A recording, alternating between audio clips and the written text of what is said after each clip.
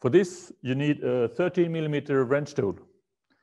Before you start, make sure that you have the wiper in the parking position, easily done by switching it on and off, like this.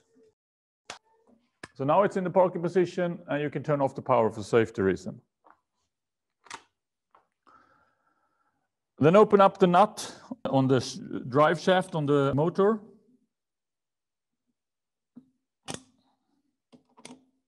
And then you need to bend off the bracket from the drive shaft.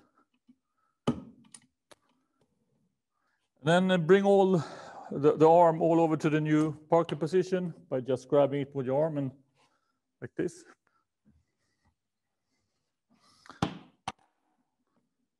Align the bracket like this and then tighten the nut.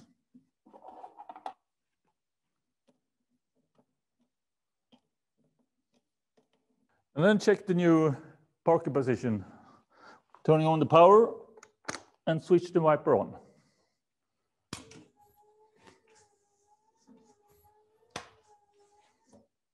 And that's it.